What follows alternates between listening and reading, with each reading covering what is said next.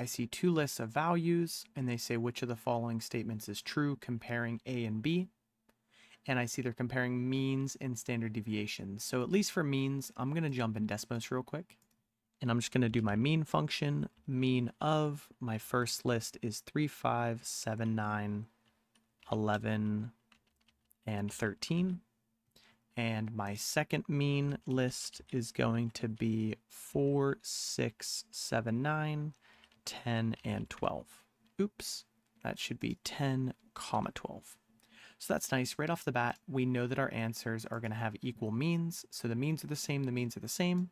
We can get rid of these two because they say they're different.